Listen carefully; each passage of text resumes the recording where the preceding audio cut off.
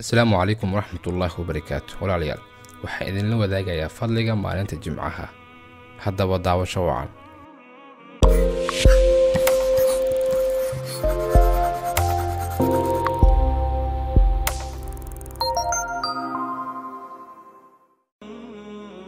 maalinta Jimcaha waa maalin fadli badan waayo waa ciidda muslimiinta waa maalin ay muslimiintu ku kulmaan masaajidka iyagoo ka kala yimid meelo kala fog si ay u dhagaystaan xuska Alle iyo wacdiga Imaamka.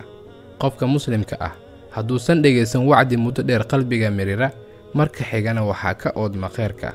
Rasuulka sallallahu alayhi wasallam wuxuu yiri ragga haddii aysan ka joogin ka tagidda ay ka tagayaan salaadaha jimcooyinka Ilaahay wuxuu ka dabooli doonaa quluubta kadibna waxay noqonayaan kuwo khayrka hilmaamsan. Jimcadu waxay ka mid tahay xilliyada samada furan tahay oo hadduu adoonku ducaysto Alle subxaanahu wa ta'ala ka aqbalayo ducadiisa.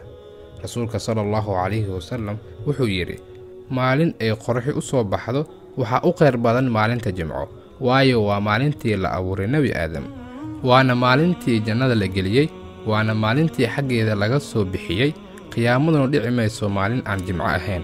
Sida awgeed Alle subxaanahu wa ta'ala wuxuu noo dardaarmay in loo degdego salaada Jimco marka la iskugu yeero wuxuuna yiri yaa ayyuhalladheena aamanuu idhaa nuudiya lis-salaati min yawmil jum'ati fas'aw ilaa dhikrillaahi wa dharul bay' dhalikum khayrun lakum in kuntum ta'lamuun.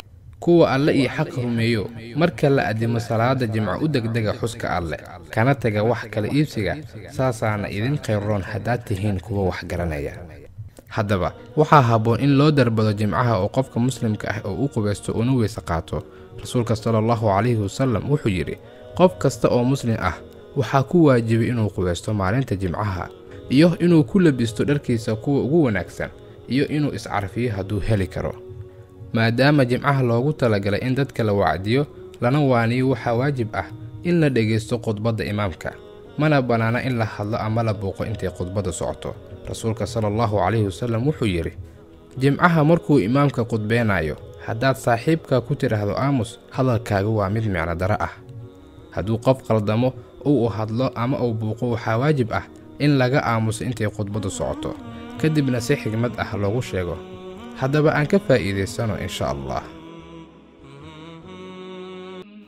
haddii aad markii ugu horreysay soo booqatay channelkan Fadlan subscribe saar si aad u hesho barnaamijyo xiiso badan si ma kasta ay ku soo gaaraan barnaamij walba cusub aan soo gelino waxaad taaban kartaa sumadda gambaleelka ah ee dhanka midig ka xigta subscribe-ka